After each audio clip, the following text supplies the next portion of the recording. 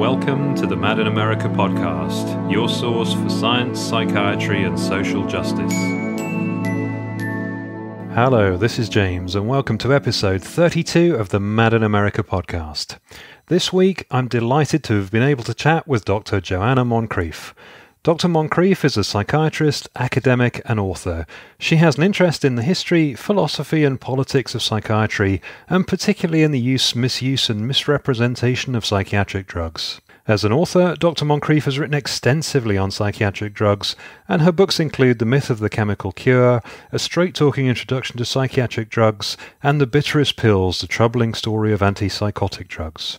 She is one of the founding members of the Critical Psychiatry Network, which consists of psychiatrists from around the world who are sceptical of the idea that mental disorders are simply brain diseases and of the dominance of the pharmaceutical industry. Joanna kindly made time to talk with me about the recent Lancet study into antidepressant efficacy. Joanna, thank you so much for taking the time to chat with me today for the Mad in America podcast. I wanted to ask you about the recent study into antidepressant efficacy announced in the Lancet and widely covered in the UK news media on Thursday, February 22nd. You've written about some of the limitations of that study, including a piece for Mad in America. So, firstly, I wondered if you could help me understand how the study was undertaken and maybe what its aims or goals were. Yeah, absolutely. So the study is a meta-analysis. So that means that the authors have got the data from lots of different trials of antidepressants and combined the data to get an overall effect measure. And so they've taken lots and lots of randomized controlled trials comparing antidepressants and placebo, which is the usual way of doing a meta-analysis of this sort. But they've also added in studies that have compared different sorts of antidepressants against each other. And that actually is one of the problems of the study, because we know that studies that compare two different antidepressants actually get higher effect sizes overall than studies that compare an antidepressant and a placebo, presumably because in that situation, you're telling the participants that there's a chance of getting no treatment or getting the inactive treatment. And therefore, their expectations of recovery are lower. And you find that their response to antidepressants is lower than it is in comparative trials. Thank you. And so what were the main conclusions that the authors reached from their sizable meta-analysis? So the main conclusion is that antidepressants are more effective than placebo. And that conclusion is what's been used as the basis of the headlines all over the world media to say that it's confirmed that antidepressants work. The problem with that conclusion is that, well, there are numerous problems with it, but one of the problems is that the way that they've analysed the data actually inflates the difference between antidepressants and placebo. And if you analyse the data differently, which in fact they did in their study in the appendices, if you get as far as reading them, they're actually finding effects that show that the difference between antidepressants and placebo are very small. So maybe I'd just like to expand on that a bit more because it's quite a complex point. So the data that they've analysed is what they call response rates. They define response in the same way that most trialists define response, as the percentage of people whose depression rating scale scores drop by 50% or more during the study. Now, that is an arbitrary definition of response, and it's not the primary data that was collected. The primary data that is collected in these trials is the score that people have on the depression rating scales. So what you should analyse in a trial and in a meta-analysis of trials is the primary data, is the scores on the rating scales. And if you analyse that data, as I said before, what you find is that difference between antidepressants and placebo in terms of depression scores is very small and way below the difference that probably indicates a minimal clinically significant level of improvement. If you look at response rates, the data you come out with is the chance of responding to an antidepressant versus the chance of responding to a placebo.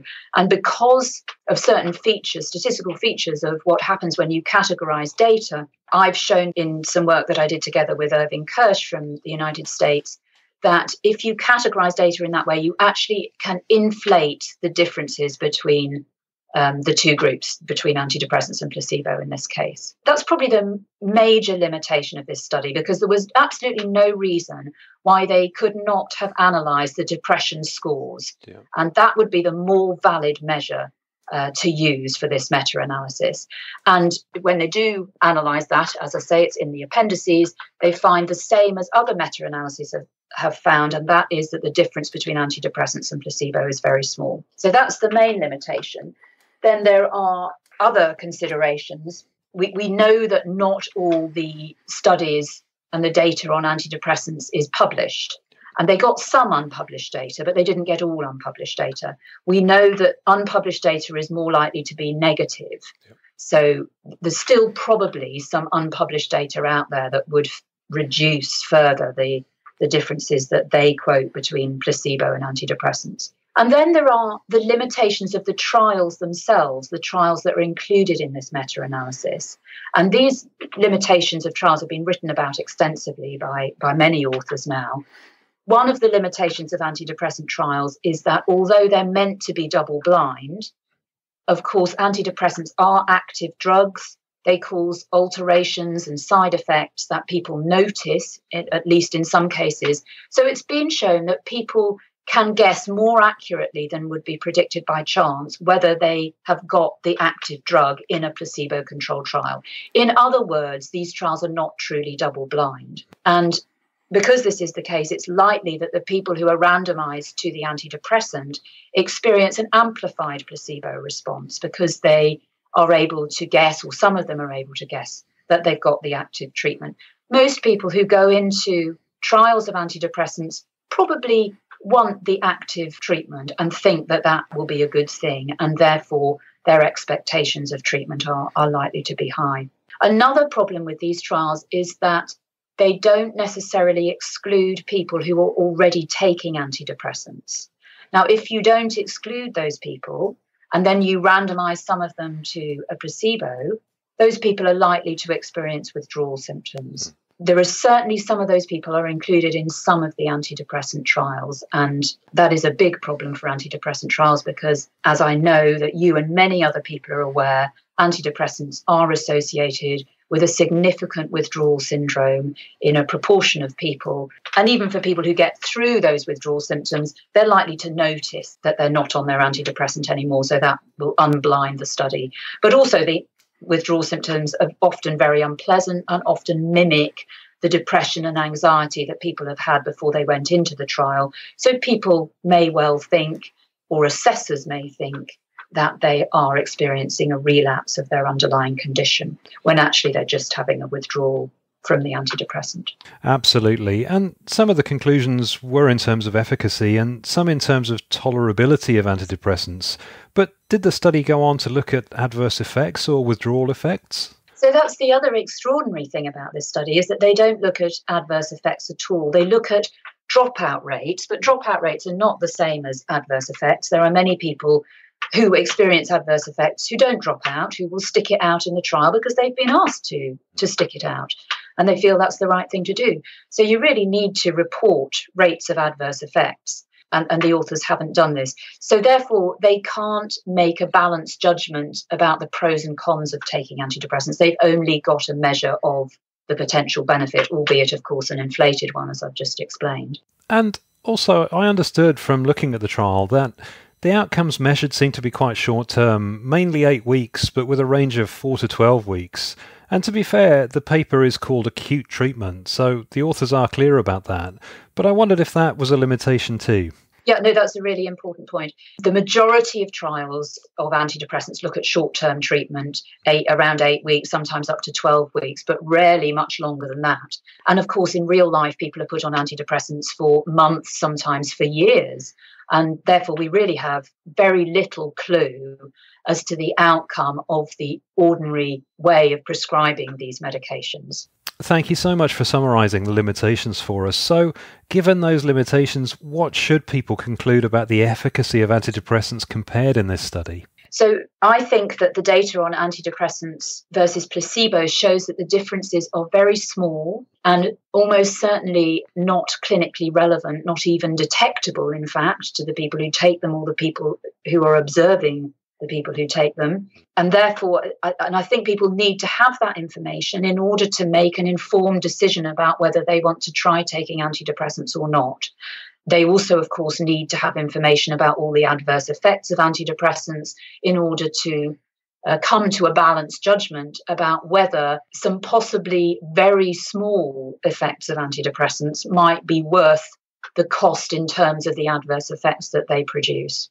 Thank you. And so, does this study add anything significant to the evidence base for antidepressants? It's one of a number of studies that have been done. So, has this moved us forward in our understanding? So this study actually doesn't add anything new. I don't think the authors actually claim that it adds anything new, but the media have certainly claimed that. Yeah. It's a bigger data set than anyone's used before. That's the only difference between this meta-analysis and many previous meta-analyses. Yeah. And what's really interesting is that when they analyse the effect sizes, that's the depression rating scale scores, their results are actually very similar to a number of recent meta-analyses, all of which have come to the conclusion that the difference between placebo and antidepressants is very small. Joanna, if it's okay, I'd like to ask about the media response, because that to me was one of the most interesting parts of this. Because trials and studies are reported in journals all the time, but I've never before seen such a large media reaction to a study of this kind. And the headlines were sensational in claiming that this work should end all debate that the drugs are effective. I just wondered if you'd reflected on the media response. It was absolutely extraordinary. And what I found most depressing about it, I suppose, is that it was so uncritical. I mean, I was watching news programs and reading newspaper articles for most of Thursday, the 22nd of February, when the study was first reported, and there were no critical comments on this at all that I saw. Much later in the day, Newsnight at least had a critical voice on there, and Channel 4 News did ask me in, although they didn't really seem interested in my criticisms actually during the interview. So yes, I think what was really noticeable about the coverage is it was so uncritical. It just seemed to reproduce a press release, and I think the press release had come from the Science Media Centre, which is an organisation which I know receives quite a bit of funding from the pharmaceutical industry. I think that this level of coverage was partly prompted and partly urged because antidepressants have had quite bad press over the last few years. And I think this is a reaction of the psychiatric establishment and the pharmaceutical industry to the increasing accessibility and availability of a critical view of antidepressants, of people like me saying that the evidence, shows that they're really not very effective, if effective at all, and people like you and many, many others who are able to now more publicly say how much you've been harmed by these substances. Thank you. And again, in the media, the claim was repeated in several newspapers that depression was undertreated in the UK, with figures given of up to 1 million more could benefit from antidepressant treatment. So I wondered if there was anything in the study that supports that claim. They were extraordinary claims and really worrying. Already we know that around 9% of the UK population are taking antidepressants. So to suggest that another 1 million or so should be taking them is, I think, very irresponsible, given what we know about the adverse effects they can produce. I don't know, but there's not a lot of data about the adverse effects. We hope that the most severe adverse effects are fairly rare. As I say, we don't know because there's not a lot of data, but even if they're rare, if you start putting another 1 million people onto them, there'll be a lot of people who get those serious adverse effects. There didn't seem to be any logical connection between the reports of the study and the conclusion that 1 million more people should be put on this medication. Even if you take the study at its word without the criticisms of it, it was still saying no more than antidepressants are a bit more effective than placebo. And to conclude from that 1 million more people should be having it is obviously, doesn't make a lot of sense. And Joanna, because treatment with these drugs is a very complex thing, depression's difficult to diagnose, difficult to measure, difficult to compare like with like, is it even possible to design a study that would meet the claim of ending all debate? This paper clearly doesn't do that, so is it possible to end the debate with a study of sufficiently rigorous design? I think it's very difficult. I think that's a really good question. I think it's very difficult to think quite how you could prove for once and for all that a drug treatment was an effective treatment for depression. Depression is a very complicated condition, but drugs are very complicated too. And they do all sorts of things to the brain and the body that we don't know, that we really haven't charted in great detail. So we're not really even sure what the drugs are doing in someone who doesn't have depression, or even in an animal study, in the long term, certainly. And then you've got all the problems like, how difficult it is to blind a study of an active drug. Antidepressants now come from so many different chemical classes. It really just is the case that, if you take an active substance that has some noticeable effects and compare it with a placebo, it will come out looking like an antidepressant. That's at least what it looks like when you look at all the substances that have appeared a little bit better than a placebo when you do a trial of them. So that suggests to me that a lot of the effect that's being measured in antidepressant trials is a small psychological effect, or an effect of just being in a slightly different state of mind, a very non-specific effect anyway. Thank you. And Joanna, was there anything else that you'd like to add? I just want to add, because obviously a lot of the media coverage has focused on individuals who say that they've found antidepressants very helpful. And I think that's an important thing to address. So obviously there are many people out there who think that antidepressants have helped them a lot. And that's fine, as long as people are aware of what the research evidence actually says and can make up their own minds. If people then decide that they think antidepressants are worth trying and they're ready to put up with the risk of the side effects, and they understand that the differences between drugs and placebo are small, and they understand that the idea that depression is a chemical imbalance has not ever been supported by research evidence. If people understand all those facts and then decide that, they want to give antidepressants a try, that's absolutely fine. I think what's just really important is that people know that the story that is being told us by the institutions that created those headlines on Thursday is not the only view, and in my view, in the view of many other people, not the correct view of the data. Absolutely, that's so important. Well, Joanna, I'm so grateful to you and the others for being that critical voice and for allowing us to see behind the headlines, because not everyone has the time or even the desire to get stuck into a study, so we need people to step forward and present the critical case. Thank you very much, and thank you for giving me the opportunity to say it and to hopefully get it out to more people, because that's really important. Well, I just want to thank Joanna for taking the time to chat with me, and you can read Joanna's response to the Lancet study by visiting madainamerica.com. So, thank you so much for listening, and until next time, take care. Thank you for listening to the Mad in America podcast. Visit madainamerica.com for more news, views, and updates.